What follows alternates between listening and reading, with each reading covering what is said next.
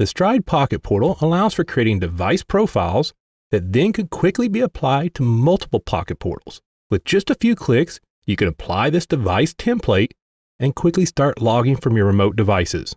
This is a serious time saver for OEMs or system integrators that have multiples of the same system out in the field. To create a device profile, this must be done from the Pocket Portal website. Once on the site, select here on Device Profiles, and as you can see, I already have a few profiles set up. This right here shows that this is my default profile and that I have one unit that is using this profile. You can create a new profile by selecting here. If I select this profile, you see that this profile consists of the common settings, the analog input setup, the digital I/O setup, and the Modbus RTU setup. Now you don't have to set up all these options, just the common settings and the I/O that you're using. In this video, we will detail how to set up the digital I/O and the analog inputs. There's a separate video that can be found in the description below on setting up the Modbus portion of this profile. To start creating a profile, hit here on the plus sign. Here, select that this is a new profile. Give your profile a name. Enter in this cloud update interval, and this is how often the recorded data is then updated to the cloud. Shorter intervals will consume more data and exhaust your data prematurely. When we finish this setup, there will be a graphic giving you an estimated data usage. Enter in a profile description. Select the product category. Fill out your product make, model, and once you're done, select Save. For Analog 1, give it a name. Select the data type. You can give this a unit of measurement. For subtype, you can select either voltage or current. The period update determines how often this analog point will be logged. The change of value determines how much of a change in this value before this is logged to the cloud. Now this is separate than the periodic update. So if this value changes this much between the periodic update time, it will be updated again. You can have up to 4 math operations.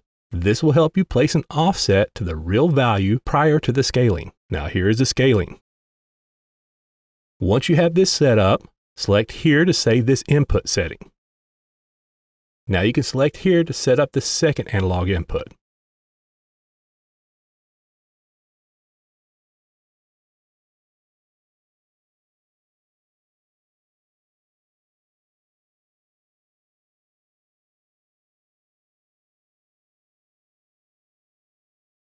Select here to set up the digital I/O, and there are 4 points possible that each can be selected from here. Each one of these I/O points can be set up as either input or output. Give the point a name. Here you can select if it's digital input or output.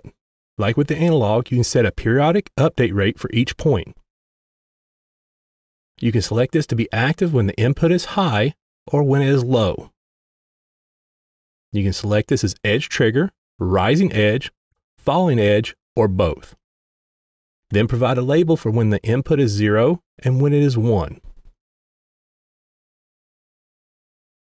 When this is done, select to save the point here. I'll set up another input.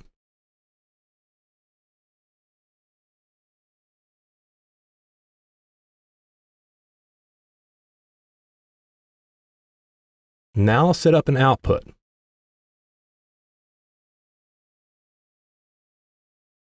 Now notice when we select digital output here, it reduces the options. Once you're done, hit Save, and I'll set up the last point as a digital output also.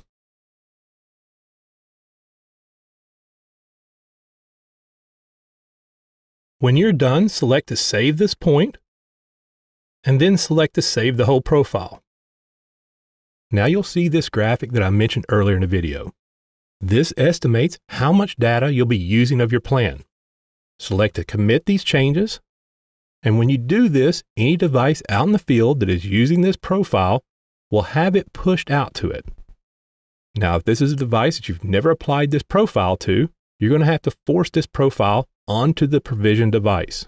To do this, select here from the device menu, select the pocket portal you want to send this profile to, go to the settings of that device, and then edit this field. Once you select this, it'll push the configuration out to the device.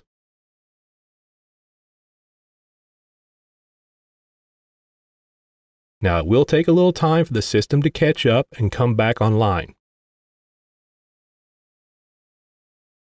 If you have any further questions on this device, please feel free to comment below or call into our technical support department. Follow this link to see more of our videos on the Pocket Portal device, and make sure to select here to subscribe to our YouTube channel for more products and solutions.